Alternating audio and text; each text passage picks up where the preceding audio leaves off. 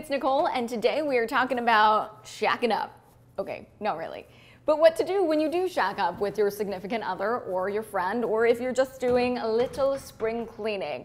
We are gonna discuss some ways to make some money while getting rid of your shiz.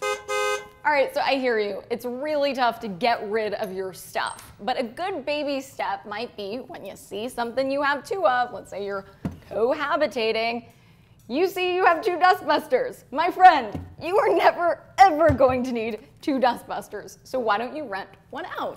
Rentoid, Snapgoods, both good sites.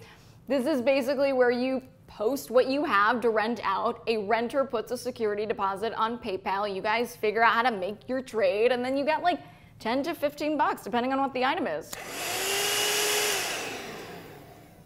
So when it comes to selling your furniture, classified ads, let's be serious, are quasi-sketchy and very annoying. So you might want to look for a furniture warehouse. That's where they will pick up, in most cases, your furniture, take it to their warehouse, sell it themselves, give you 60 to 70% of what they sell it for, give them 30 to 40%, but you always want to negotiate. Sure, you might make some more money if you sell this puppy on your own, but you won't have the headache and you will get rid of it. Hallelujah.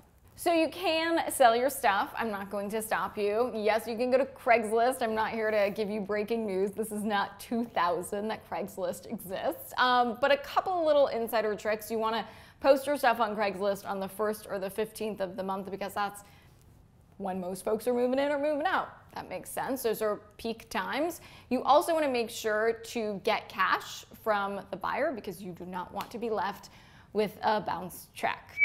Been there, sister. Another good way to make some extra cash is by going shopping in your own closet. You can sell your stuff at national chains like Plato's Closet and Crossroads. Regionally, I love Wasteland in Los Angeles and in San Francisco, and Beacon's Closet in New York City. Just a little pro tip, if you're going in with some nicer dresses or work clothes, put them on a hanger. You'll likely get more money for them, and you can also get rid of some, I mean seriously, random stuff.